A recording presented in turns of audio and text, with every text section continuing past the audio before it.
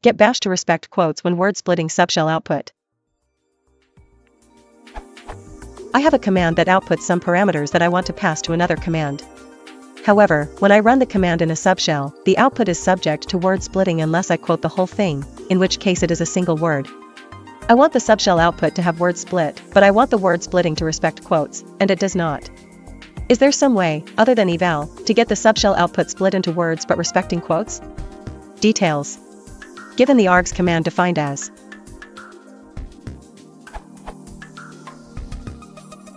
I can run, but I cannot find a way to get a subshell to pass two args like that.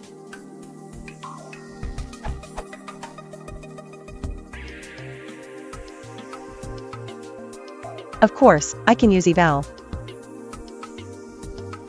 But eval is dangerous and introduces all kinds of other scary possibilities for things to go wrong. I do not want parameter expansion or globbing to happen again, etc. I just want word splitting to respect the quotes. Is there really no way to do that in bash?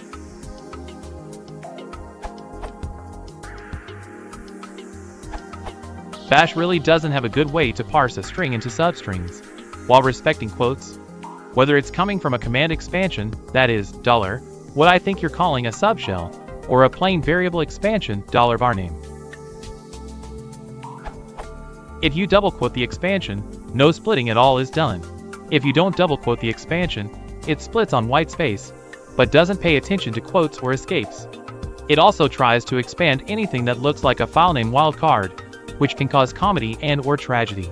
If you use eval on a double-quoted expansion, it parses all shell syntax, including other command and variable expansions, redirects, multiple commands with, or and, etc. Lots of opportunity for bad results here. If you use eval on a non-quoted expansion, you get the split on whitespace and expand wildcards effect, followed by a regular full parsing. Pretty much everything can go wrong here. Read A is the best of a bad lot. It completely fails at respecting quotes, but at least it doesn't expand filename wildcards. So bash itself can't do this. But zargs can. Its default split into words parsing respects quotes and escapes, so depending on the situation you might be able to use it directly. There are a couple of potential problems with this. For one thing, depending on how much output there is, zargs might decide to split them between multiple runs of the command.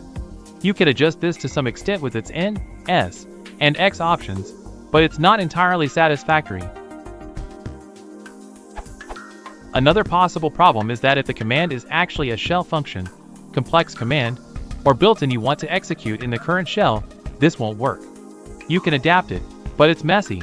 You need to use zarg's printf%s\0 to convert to a null-delimited sequence of strings, then use a while is equals read rd loop to convert that to a bash array, and then finally you can do something with the array.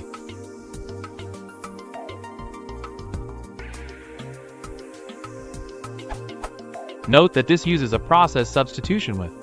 This is a bash-only feature, and won't even work when bash is in sh emulation mode. So you must start your script with an explicit bash shebang, #bin/bash or #usr/bin/env bash.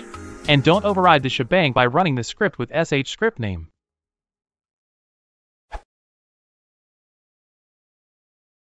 If you want to support the channel, please consider liking and subscribing.